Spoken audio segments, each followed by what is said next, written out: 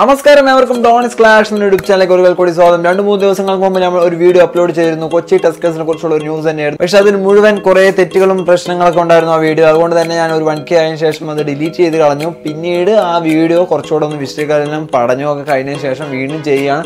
തീർച്ചയായിട്ടും ഈ വീഡിയോയിൽ ഒരുപാട് തെറ്റുകളൊക്കെ വരാനുള്ള ചാൻസ് ഉണ്ട്. എന്തെങ്കിലും തെറ്റുകളും പിഴവുകളൊക്കെ ഉണ്ടെങ്കിൽ തീർച്ചയായിട്ടും താഴെ കമന്റ് ചെയ്യാവുന്നതാണ്. നമ്മുടെ കൊച്ചി ടസ്കേഴ്സ് തിരിച്ചു വരുമ്പോൾ അതിനുള്ള ചാൻസുകൾ എന്തൊക്കെയാണ്, അതുകൊണ്ടാണ് ആ ടീമിനെ പുറത്താക്കിയത്, അങ്ങനെയുള്ള കുറച്ച് കാര്യങ്ങളൊക്കെയാണ് നമ്മൾ ഈ വീഡിയോയിൽ ഡിസ്കസ് ചെയ്യാനായിട്ട് പോകുന്നത്. സോ വീഡിയോ മുഴുവനായിട്ട് കാണുക. കാരണം നമ്മുടെ കൊച്ചി ടസ്കേഴ്സ് കേരള ടീമിന് ഇനി വരാനുള്ള ചാൻസ് ഉണ്ട് എന്നുള്ള കാര്യങ്ങളൊക്കെ നമുക്ക് ഒരുപാട് പേർക്ക് സംശയമുള്ള കാര്യം തന്നെയാണ്. ഒരുപാട് പേര് കമന്റ് ചെയ്യുന്ന ഒരു കാര്യം തന്നെയാണ്. സോ ആ വീഡിയോയിലേക്ക് നമുക്ക്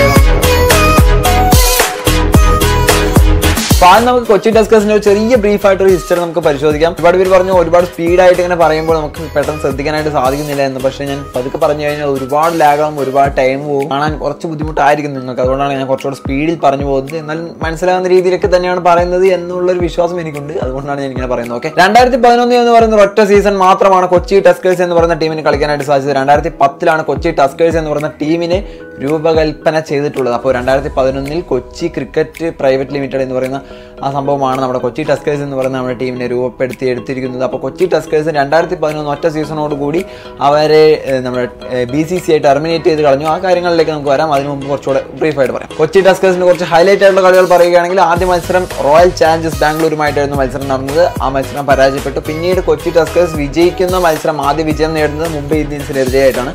കൊച്ചി ടസ്കേഴ്സിന്റെ അവസാന മത്സരം ചെന്നൈ സൂപ്പർ കിങ്സുമായിട്ടാണ്. ഇങ്ങനെയുള്ള ഒരു ചെറിയ ഹൈലൈറ്റ് ആണ്. പിന്നെ കൊച്ചി ടസ്കേഴ്സ് ആ സീസണിൽ 14 മത്സരങ്ങൾ കളിച്ചു. 7 ഹോമും 7 എവേ മത്സരങ്ങളും കളിച്ചു. അതിൽ 7 ഹോമിൽ 3 വിജയം കൈവരിച്ചു. അതുപോലെ തന്നെ 4 തോൽവികളും ഹോം മാച്ചിൽ നേടി. 7 മത്സരത്തിൽ 3 വിജയവും 4 തോൽവിയും. അങ്ങനെ തന്നെയായിരുന്നു ഒരു ഓർഡർ തന്നെയായിരുന്നു കൊച്ചി ടസ്കേഴ്സ് കീപ്പ് ചെയ്തത്. അപ്പൊ ഇതാണ് ഒരു കൊച്ചി ടസ്കേഴ്സിന്റെ ഒരു ബ്രീഫ് ആയിട്ടുള്ള ഹിസ്റ്ററി. ഇനി നമുക്ക് എന്തുകൊണ്ടാണ് കൊച്ചി ടസ്കേഴ്സിനെ ബാൻ ചെയ്തതെന്ന് ചോദിച്ചു കഴിഞ്ഞാൽ 2 കാരണങ്ങൾ നമുക്ക് പറയാം. ഒന്ന്, BCCIയുടെ എഗ്രിമെന്റും കാര്യങ്ങളൊക്കെ ലംഘിച്ചു എന്നുള്ള ഒരു കാര്യം പറയുന്നു ഒരു വെബ്സൈറ്റ്.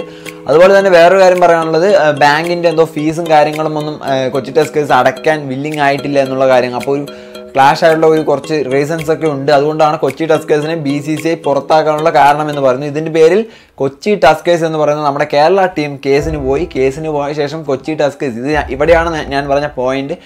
കഴിഞ്ഞ വീഡിയോയിൽ ഞാൻ പറഞ്ഞത് കൊച്ചി ടസ്കേഴ്സ് പരാജയപ്പെട്ടു എന്നുള്ള ലെവലായിരുന്നു. പക്ഷേ ഈ സംഭവം അങ്ങനെയല്ല. കൊച്ചി ടസ്കേഴ്സ് കേസിൽ വിജയിക്കുകയാണ് ഉണ്ടായത്. കൊച്ചി ടസ്കേഴ്സ് വിജയിച്ചതിന് ശേഷം കോടതി നമ്മുടെ BCCIക്ക് എതിരായിട്ട് അവർ പറഞ്ഞത് 550 കോടിയോളം രൂപ കൊച്ചി ടസ്കേഴ്സിന് നൽകണം, അതല്ലെങ്കിൽ ടീമിനെ കളിക്കാൻ അനുവദിക്കണം എന്നുള്ള 2 ഓപ്ഷനാണ് നൽകിയത്. എന്നാൽ ഇത് രണ്ടും നമ്മുടെ BCCI തയ്യാറായിട്ടില്ല. കളി ഇപ്പോഴും അവർ ആ കേസും കാര്യങ്ങളുമായി നടന്നുകൊണ്ടിരിക്കുകയാണ്. 550 കോടി രൂപയും അതിൻ്റെ ഒപ്പം തന്നെ 18% പലിശയും, അങ്ങനെ എന്തോ ഒരു തുകയാണ് കൊച്ചി ടസ്കേഴ്സിന് BCCI നൽകേണ്ടിയിരിക്കുന്ന ഒരു തുക. പക്ഷേ അത് നമ്മുടെ BCCI നൽകുന്നില്ല.